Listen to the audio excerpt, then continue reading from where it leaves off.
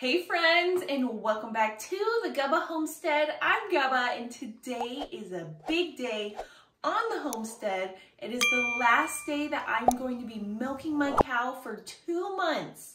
So I'm going to be drying her off, which simply means I'm going to stop milking her. This is my last day, and tomorrow I won't be milking. I've been milking her for the last 2 months since I got her, and it's been such a cool experience just getting out there and being able to bond with her. So I'm a little sad today that it's the last day, but I want to take you guys along with me and have a fun morning experience because it's early and it's beautiful. So let's go. I have got all of my equipment, my 2 milking pails, my washing pail, my iodine dip. Here's what I actually use, a 1% iodine teat dip to help keep her clean. And now I'm gonna take all this out and head on back to the barn. We've arrived back at the barn, and like I said, it's early. It's about 6 a.m. The birds are chirping, and it's a cooler morning this morning, which is awesome. And Moo, the cow, loves it when it's a cooler morning. When it starts to get hot, she gets a little grouchy. So I'm just gonna clean this place up a little bit, and then we're gonna get to milking. All right. Good morning, Moo. She's got a string on her head, which I believe she probably found in the hay.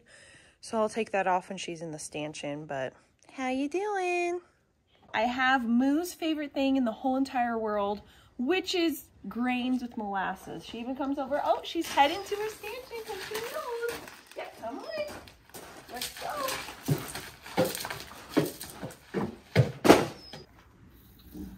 All right, I'm just gonna pop her in the stanchion. Give her a scoop. First, I'm gonna get this off. What are you doing? She's always told me that she can't wear a bridle or, you know, wear something on her face, but I think she's full of baloney because she had this on. All right, so now we're gonna get prepping for milking. So now I'm just gonna clean her up. I have paper towels with hot soapy water. And then, yep, gonna clean her up and try not to get hit by her tail. All right, so this is literally what I do. I take the paper towel, just rub, make sure she's not dirty. Sometimes she lays in cow pies, and that's always fun. That's always a surprise. And she's already starting to let down her milk because milk's coming out of here. And so you can feel that it's like hard right here, which means she's got milk. Same right here. This will fill up. And yeah, here comes her milk. So she has fully let down her milk now. She's starting to leak out. So I'm just gonna squeeze a few times, get the milk out, and then we will start milking. I'm gonna get her some more grains and then let's get to it. It's our last day together, and then you're free and never have to deal with me again. She's like, where's the green? I don't care. All right.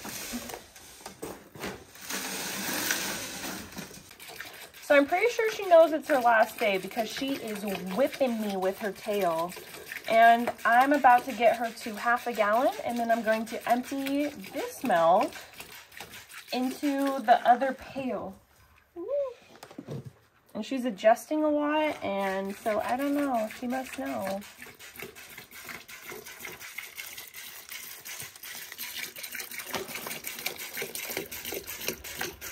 All right, so I have my ½ gallon right here, and I come and put it into this one because I've learned my lesson that if I keep going, she'll probably knock it out. So I come over here, and this is like my safe pail.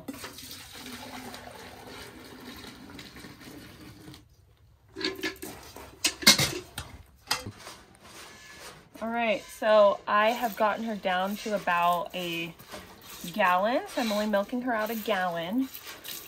And she started at like 3½ gallons, so I've slowly tapered her down because I want her to be comfortable when I stop milking her. Okay.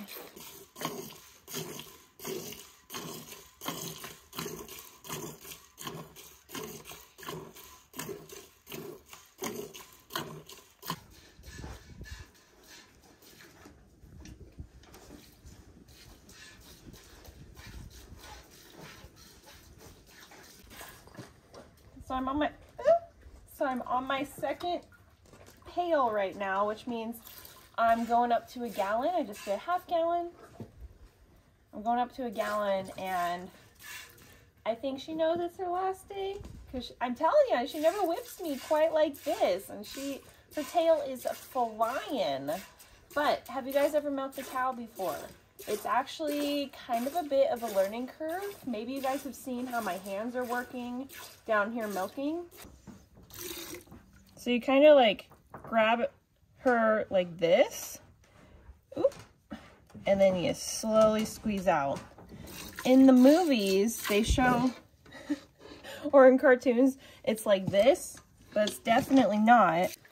I taught one of the neighbor girls how to milk because she wanted to learn. She's a teenager, and it was kind of funny watching her learn, because it is like a bit of a learning curve, like learning how to just like man, hold and get the milk out. Oh gosh.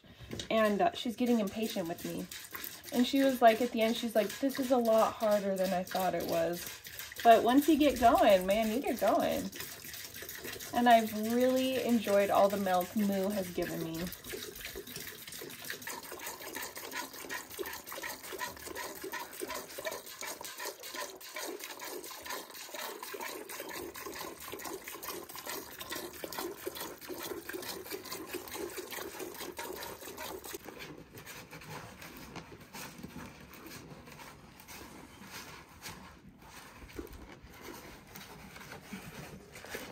We got our milk for the day, and she could keep on going milking, but because I am drying her off, I'm not going to do that. I've worked up to this point, or worked down to this point, for the amount of milk, and I just want her to be comfortable. And yeah, this is it, my last milk haul. So she could definitely keep going, but I gotta stop her off at some point. Last and final thing I do is the teat dip, the iodine dip, so I'm going to do that right now.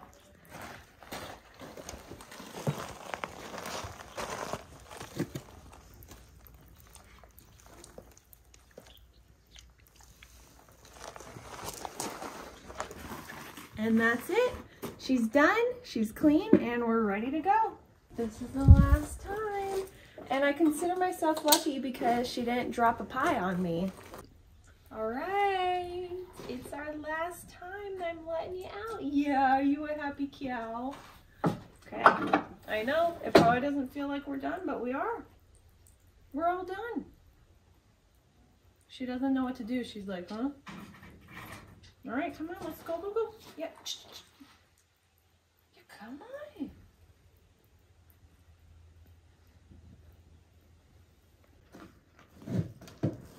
Good job. Good, come on. Get him moving. All right.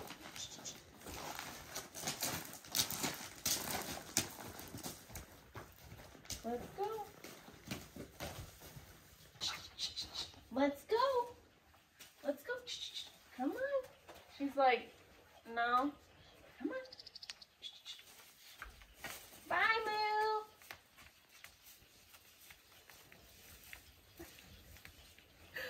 And there she goes. So this is the last time I'm going to be seeing this for 2 months. And when she has her baby, then we'll be back out here. So I'm just going to get this cleaned up here in the next week. And then I can finally sleep in a little bit. So let's go see how much milk we got. I'm excited. And then what I'm going to do with her milk is I'm going to freeze it. So then I have it on a cold, rainy day over the next 2 months. So we had some first and last today. The last of Milk and Moo, and the first of her rolling in poo. Really? The last day? And you're just going to go roll in cow pie? So now I'm going to have to wash her out. She's going to have to get a bath. And I'm gonna go filter the milk first. We're back at the farmhouse. We're literally just gonna filter the milk. I have a milk filter, a little funnel, and then another filter, and then these half-gallon jars that I just emptied of milk that the previous milk went into the freezer. Anyways, so what I'm doing right now, my system is I put the milk in here and then I let it sit for a day. I take all the cream off and then I freeze it. So that's been my system the past 2 weeks because I'm trying to get all the cream separated so then I can make butter and use it in recipes instead of having to thaw and get the cream and wait for it to separate. So we're just gonna get the milk and we're just gonna pour it in.